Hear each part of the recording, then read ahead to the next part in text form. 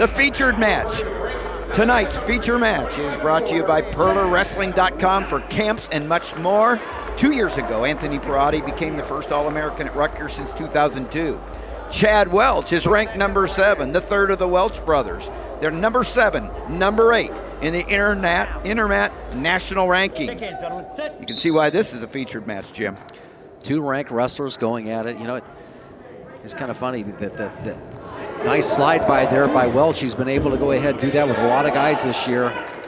Pressure in from Perrotti. He was able to go ahead and get the nice takedown there. He's got his legs secured. Looked for a while there like Perrotti was going to go ahead and push the, stirrups away here to get the saddle off. And he's kind of holding him in right now.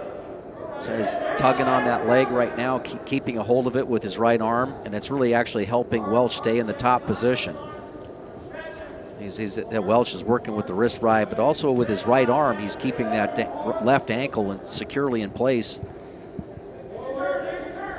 Again, you have to try to go ahead. If you're going to hand fight down there, you've got to go ahead and try to push it away. And it's now Welch trying to put the other leg in. Good quick start here for Chad Welch.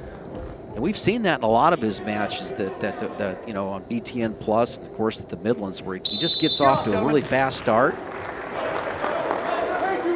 Really tough in the top position. Is able to add points from there.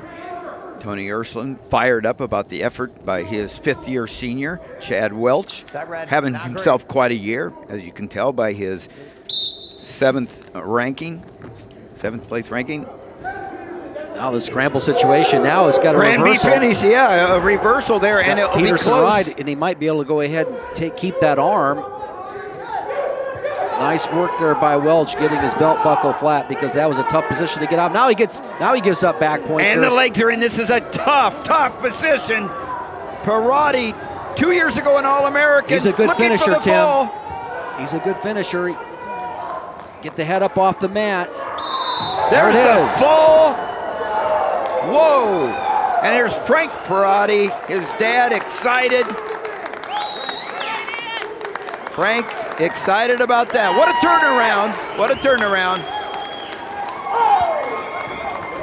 Anthony Perrotti, 18-3, winner by fall. He'll move up in the rankings. Take a look at this replay. Look how he keeps his head wrinkle in the back of his own neck here, Perrotti, all right, and he's able to go ahead, keeps his hips down. See the effort that Welch was trying to go ahead to go with that. Takes the head up off the mat. Clearly you can see where the shoulders are flat. They're gonna be flat. There's the fall. Big fall for Anthony Perrotti as he moves his way into the Big Ten championships.